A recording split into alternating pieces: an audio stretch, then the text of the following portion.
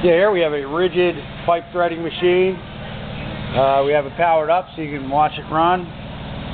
Turn the on switch off. There's the foot pedal. Press the foot pedal.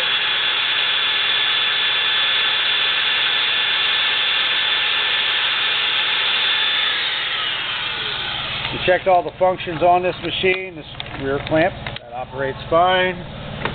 Has a pipe cutter in here.